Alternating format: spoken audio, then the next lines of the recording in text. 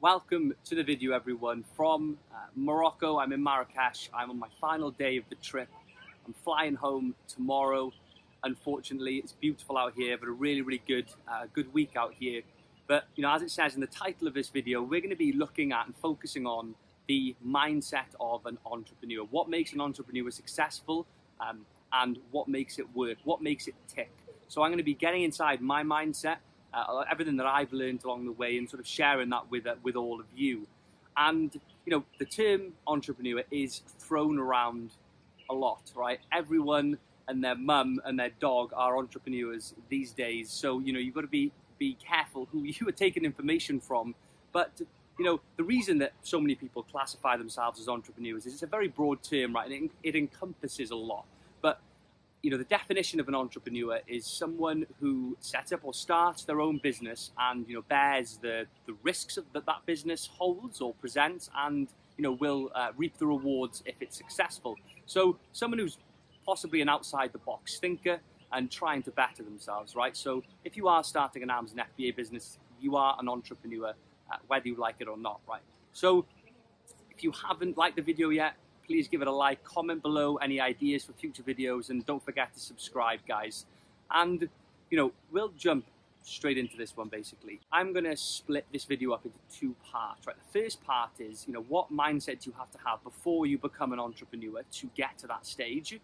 And then in part number two, we're going to be looking at the mindset of the entrepreneur. So how do you continuously maintain that level of success when you are an entrepreneur? Now, if you guys are new to the channel, my name is Dylan Reed. I'm 28 years old, based in the UK, although I'm here in Morocco now. I'm based in the UK. I set up an Amazon FBA business in 2017. A few years later, set up a YouTube channel. I now have a personal brand, multiple streams of income, and I teach people how to do the same thing, right? So if you haven't seen a lot of videos, when you finish this one, go and have a look over my channel. You can see some of the content that I've been putting out over the last sort of year or two. The first point I wanted to mention to you guys, now remember, this is before you are entering the entrepreneur space. You want to be an entrepreneur. You have to be open-minded to ideas, right? You have to be. I have spoken to and still do speak to so many people who are just so skeptical about everything, right? They don't believe that anything is possible, usually focusing on making money online.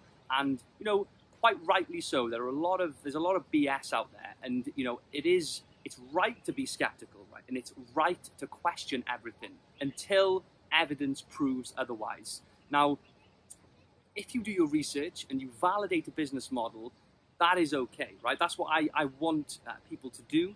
But the issue is a lot of people just shut down ideas and concepts and business models. For example, Amazon FBA, they will shut it down before they've even explored the nature of the business, how it works, the dynamics of the business model. They will just immediately assume it's a get-rich-quick scheme, which it's not. You've got to put work in, a lot of work in to get it. Like anything, right? Nothing good comes easy.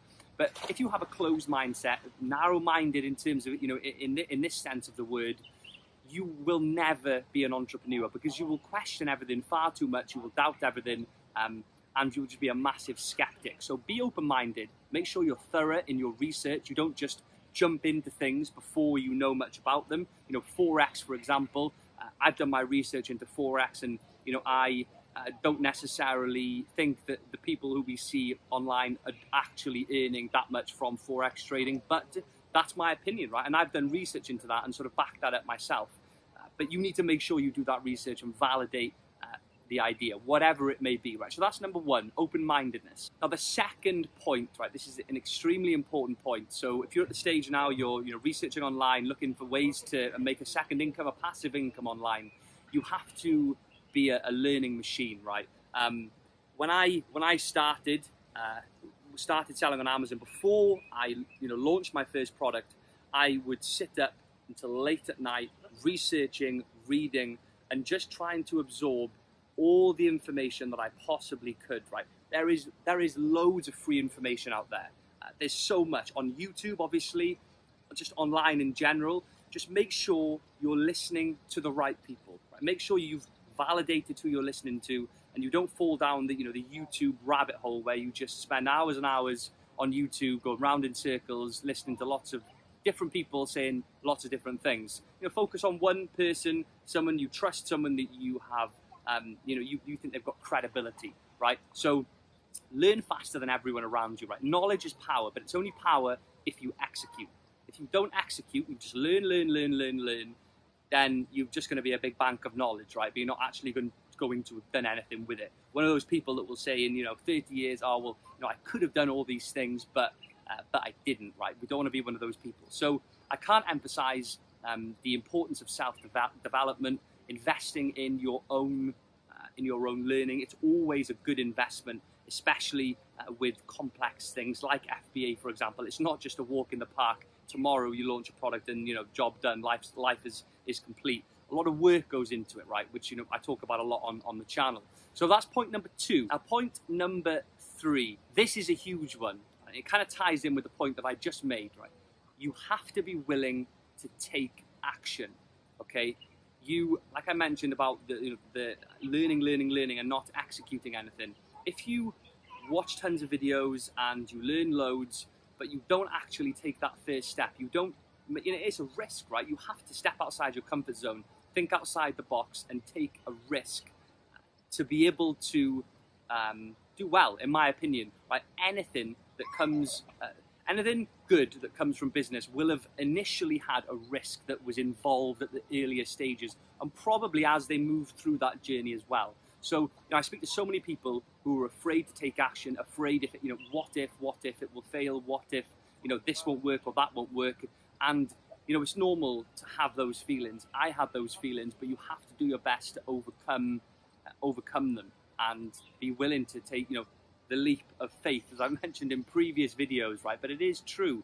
If I hadn't taken that first step, invested £1,500, a little bit less, into my first product, I would not be sitting here talking to you guys today.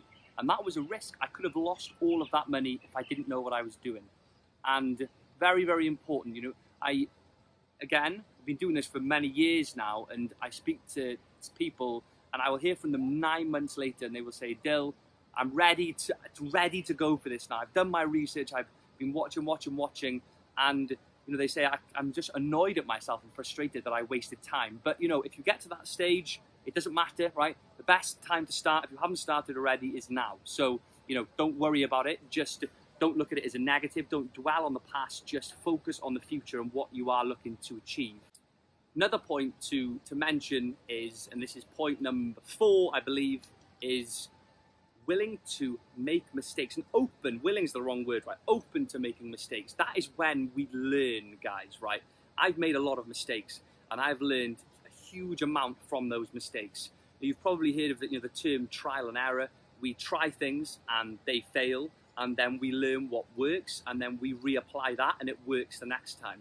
And you have to be willing to accept that you will make mistakes along this journey. Again, depending on how you approach it, if you try and do everything on your own, you're likely to make many more mistakes than you would, for example, if you were to follow a rigid program and have someone support you. But that's just like anything, right? If you tried to learn A-level maths by yourself, right, you're not going to do as well as if you have a professional tutor tutoring you maths, right? Just a little example there of what I'm trying to say. So don't be afraid to make mistakes, right? Mistakes are good. You learn a lot from your mistakes, and I don't believe anything great can be made without mistakes having been made. Moving into the second phase of what I was talking about, we are an entrepreneur at this stage, right? We are an entrepreneur at this stage. We are looking at the mindset, what goes on inside the mind of an entrepreneur to make them successful. Now, I'm going to break it down again into a number of points. And the first one I wanted to talk to you guys about is goal setting, right? I personally find this structure and that strategy, I suppose, very, very effective, because what it allows you to do is actually map out in front of you short-term and long-term goals, so you can work towards them on maybe a daily, a weekly, or monthly basis. Some people make to-do lists. But it's extremely important, because when you're working, for yourself, right? For me, for example, right? No one gets me up in the morning. No one says to me, Dill, today you've got to go and do this. You've got to go and optimize that listing. You've got to respond to all your student emails. You've got to jump on a strategy call and organize a launch for a student. I've got to, no one tells me to go and do my self-assessment personal tax return. I've got to, be able to work out what I need to do on a daily, weekly, and monthly basis and get it done. And you get a lot more done when you set goals and you achieve a lot more. I've mentioned in another video, I'm not sure if I'm posting this one first or that one, but looking at, the process of visualization, right? Visualizing where you want to be. A lot of people ask me, Dale, is it possible to actually launch a product and it do well and be successful, and then I can scale that product and launch more products and enjoy a little bit more of life, have a bit more time, a little bit more money. It's a different stream of income, and you can scale it up to be able to get up to the level that I'm at. I mean, I've done it, students are doing it, but the important thing is that that it's not a walk in the park. It's not something that you can just flick on like a light switch and it will just happen. You have to work extremely hard, right behind the scenes. When you see all these people who are doing well, it comes from hard work basically, and it takes time. So accept that, and but again, don't shut yourself down, right?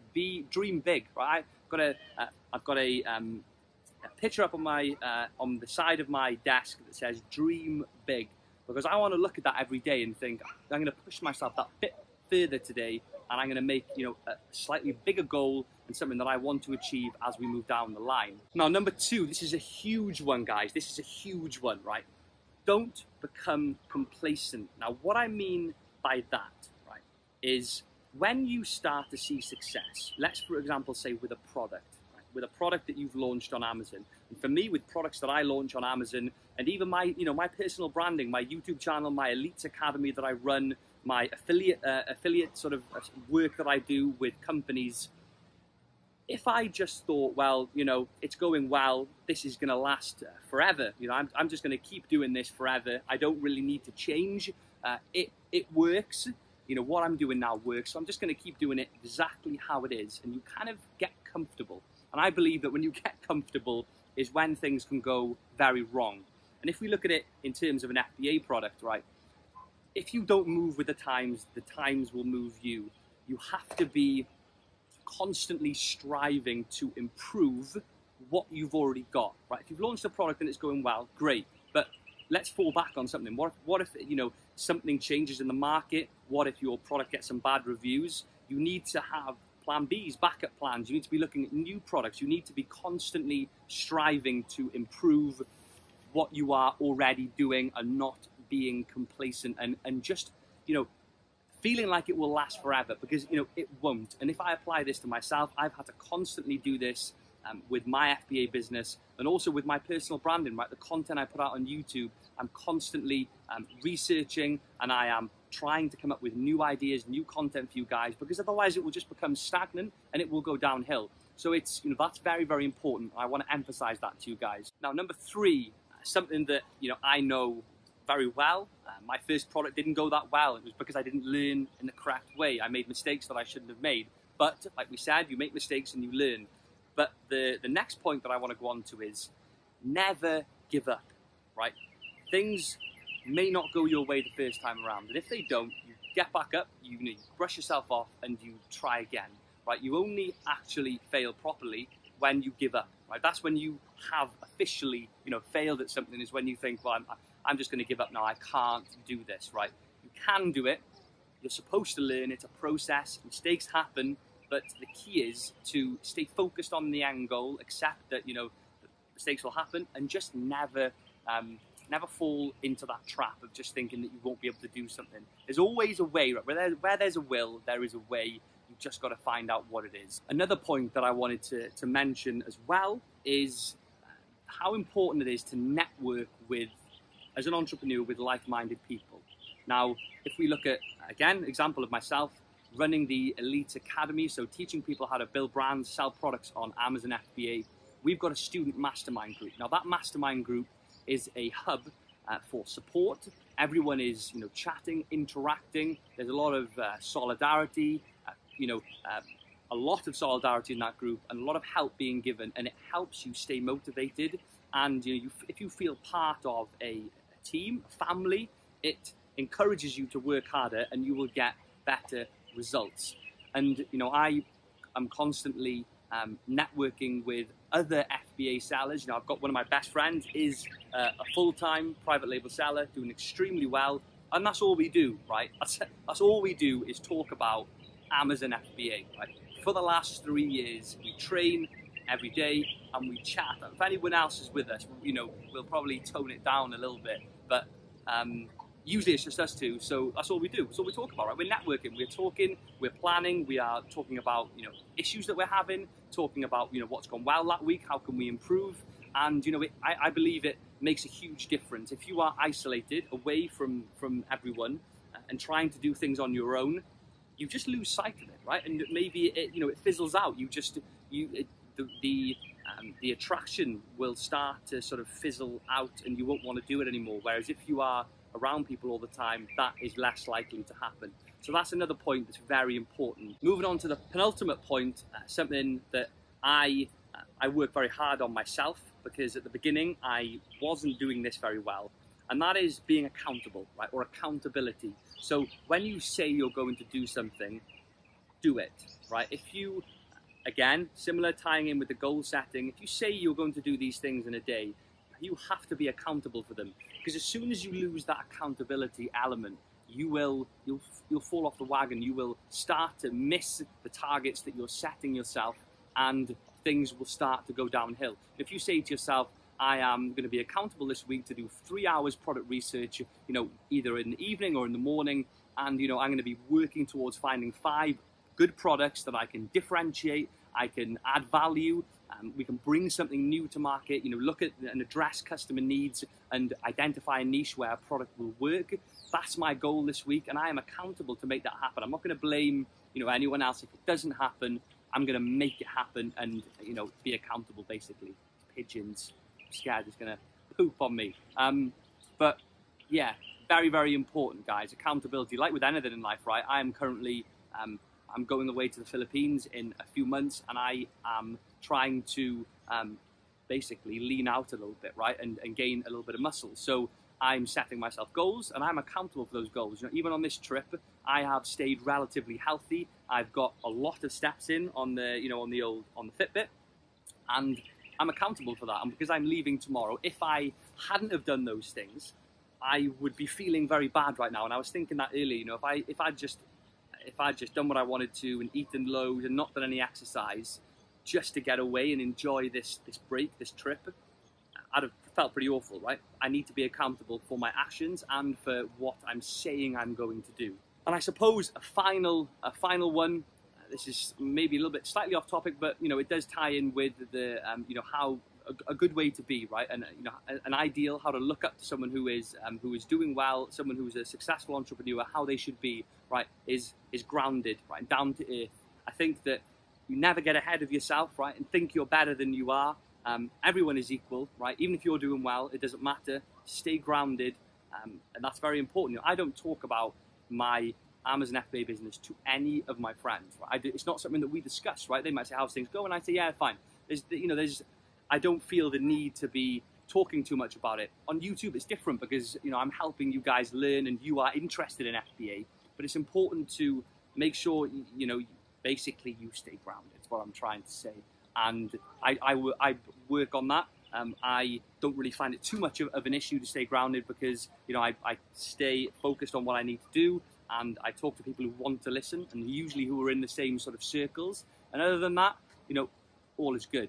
So just a few thoughts from me today, guys, before I fly back home to the UK that I wanted to share with you all.